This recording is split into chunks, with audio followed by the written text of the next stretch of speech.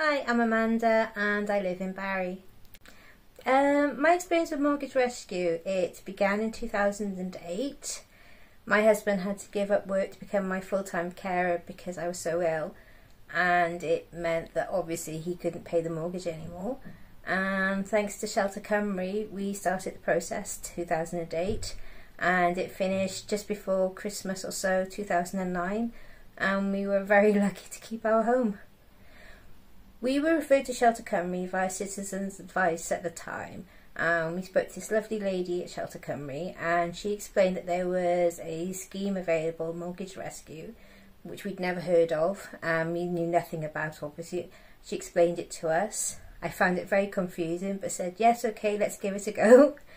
And the lady went away, she checked that we were eligible for it, came back and said yes we were, and she started the process. And through her, the mortgage company and our housing association worked together and they were able to settle the sale of the property to the housing association and we kept our home.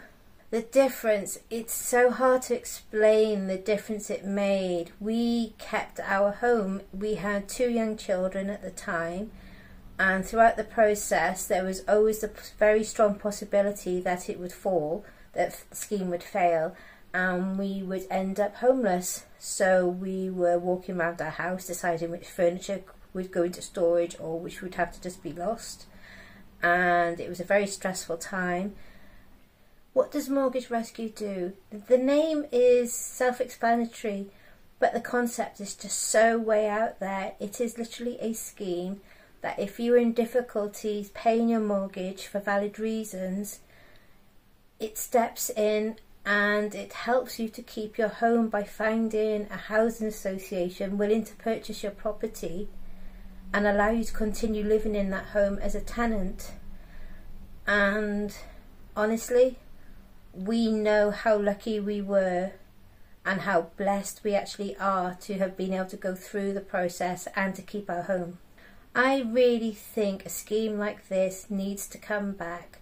I don't think that people need to be forced to go into accommodation where it's going to cost more money. I think that by supporting people who are struggling, families that are facing eviction through lack of payment on mortgages for reasons, that I think honestly the best thing that could be done is find the money, bring the scheme back and allow people to keep their homes, because the pennies you spend now will save pounds in the future.